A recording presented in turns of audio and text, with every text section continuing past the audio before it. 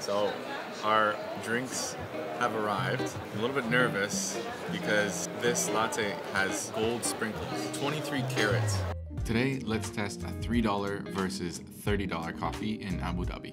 We are just about to enter the biggest mosque in the world. We took a quick trip to Abu Dhabi to check out a few things, visit some coffee shops, but look at how big this dala is. Imagine how much coffee you could make in this thing.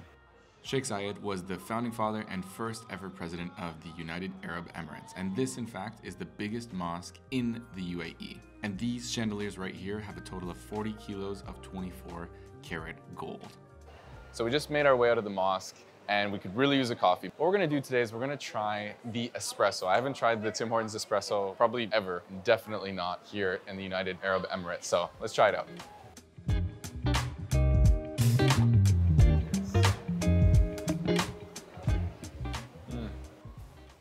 Okay.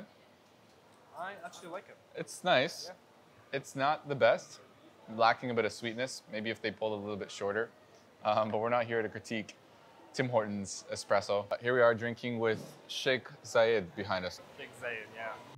After a quick spro, we zipped over to Emirates Palace, a 5-star hotel, to find one of the most luxurious coffees I've ever seen in my life. This place is next level. So we're at the Emirates Palace, Abu Dhabi, which is owned by the local government, and it's one of the most luxurious buildings in the world. It costs $3 billion to make it. And we are here to drink one of the most luxurious coffees in the world. Let's go check it out. So we're gonna get the gold cap and the gold brew. That's hard to say. Gold, actual gold. Our drinks have arrived. I'm a little bit nervous. It used to be 24 karat. Now they've reduced it to 23 karat, but it is still gold sprinkled on this coffee.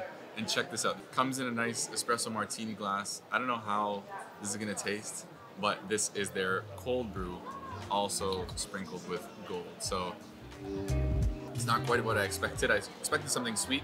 This has a little bit more acidity to it. It's almost like juicy. So now I'm gonna try the latte. Yeah, I don't even know what to expect from this drink.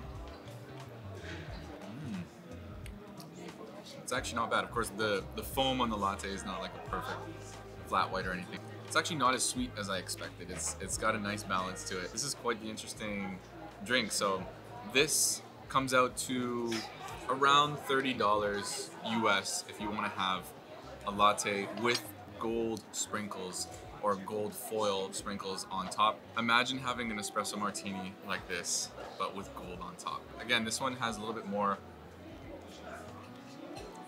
acidity to it. I'm not sure what they add in there. It's some sort of fruitiness. Of course, it's not pure cold brew.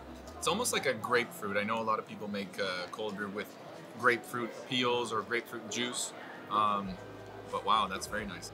We cannot forget about the dates. Having dates with coffee is a really traditional thing here in the Middle East. Let's see how that pairs with the latte. Wow.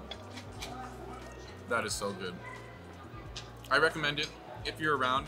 It's kind of a unique opportunity here in the Royal Palace. What better place to drink coffee with gold on top? Only in Abu Dhabi, or maybe somewhere else. If you've ever tried gold on your food or your coffee, do leave it down in the comments. I'm curious to hear where else I could get this around the world, but what better place to try coffee covered in gold?